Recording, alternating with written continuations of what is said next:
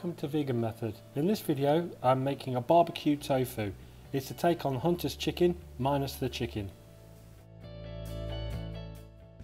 I'm going to make my own barbecue sauce for this recipe. You can use shop bought if it's quicker and easier. And what we need is roughly 2 tablespoons of tomato ketchup. To add to this I'm using 2 teaspoons of apple cider vinegar. To add a little sweetness I'm using some agave syrup,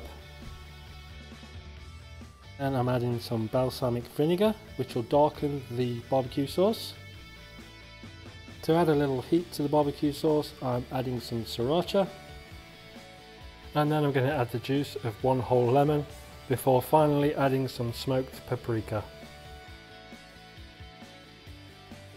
Finish the barbecue sauce, we just give it a good whisk and then it is ready to use with the tofu.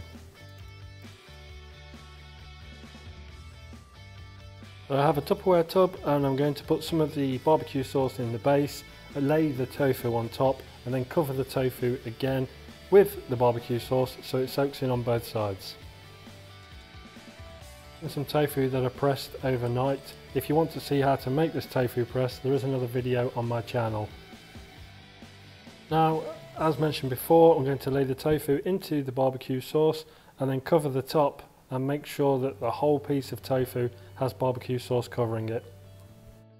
So once that is finished, I'm going to put the lid on the tub and put it in the fridge to soak into the tofu for a couple of hours. It works better if you can do it overnight, but it depends on how much time you have.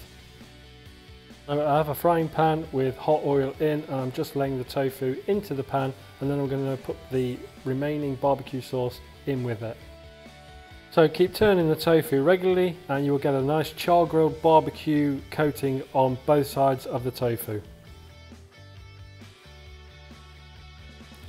Now the tofu is finished, so it's taken out of the pan. I'm going to cut it into strips like it would be a chicken breast and then it is ready to serve. Serve this with some mashed potatoes and some fresh vegetables. This tofu is really tasty, easy to make and there's no need for hunters at all. Thank you very much for watching. Please feel free to like, subscribe and leave comments below.